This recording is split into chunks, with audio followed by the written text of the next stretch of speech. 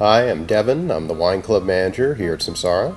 I'm Lily. I'm the Director of Education and Hospitality at Samsara. This is Brody, our winery dog.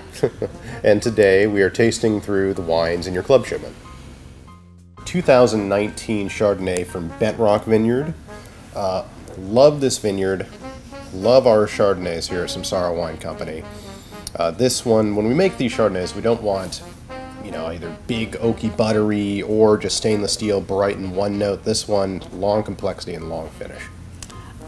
You can see I gave us a nice hefty pour of this one. I absolutely love all of the Chardonnays that we do at Samsara. I'm really fired up on our Chardonnay program. We've been making them since 2017, so still in their infancy, but I find that these wines get better and better every year. The only thing is that we sell out of them, so unless you're very patient, it's hard to try the back vintages of these wines, but I feel that all of the textural and flavor complexity allows them to age, unlike many Chardonnays from this area. I think that the minerality and the uplifted marine sediment really shows through in the Chardonnay grape, maybe the most out of any grape in the area. You always get a nice sea spray mineral element both on the nose and on the palate. We also leave these wines sur lie while we age them. So as we stir those barrels, you get a lot of textural elements coming into the wine. So it has weight on the palate, but then it still has that bright acid to clean it up at the end of your sip. Oh yeah, that's what I get most. It's bright, it's fresh, it's vibrant on the palate. It doesn't sit and it's cloying.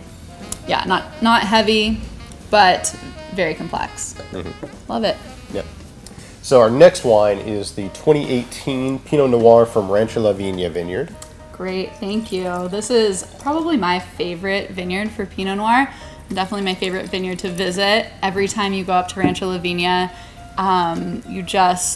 Devon often says that the most beautiful vineyards make the most beautiful wines, and I think that has to be true.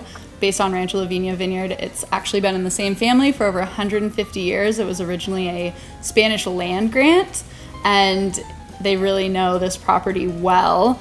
It has natural springs on the property, so water moving through the vineyard from natural springs, and I think that really helps with the fruit purity in this vineyard.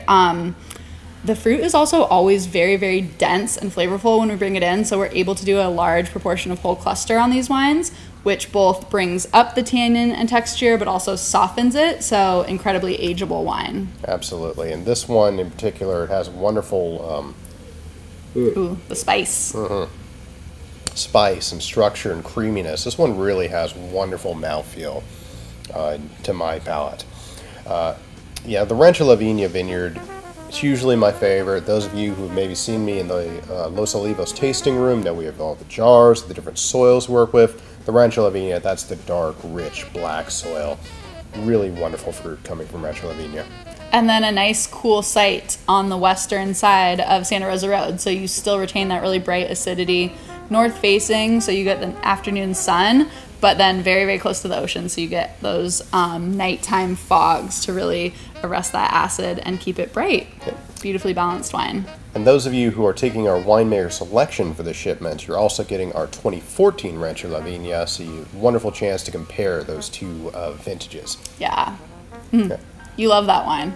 I do. That's probably my favorite in our whole catalog, but this one's young. Give this a few more years in your cellar. This might be my favorite. All right. Yeah. So this is our Pinot Noir from Rancho La Viña Vineyard for the year 2014.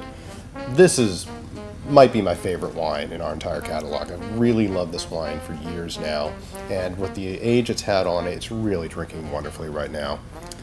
I get so much savory character from this wine. I think that it has aged enough that the fruit has started to recede into the background. Usually the Rancho La Viña wines are so fruit forward. The fruit is so dense. So the fruit has started to mellow on this, and I think that it retains the really soft tannin. The tannin has softened, and then kind of the tertiary flavors are beginning to come into the forefront. So a little bit of that saline character, so close to the ocean. So I think that mineral character really comes through on this wine. It's almost a little sanguine and really spicy and savory. All those flavors you're talking about, they've met the fruit and they're balancing with it. It's just really drinking beautifully right now. I think it's peaking. Yep. Ooh. Time to drink this wine.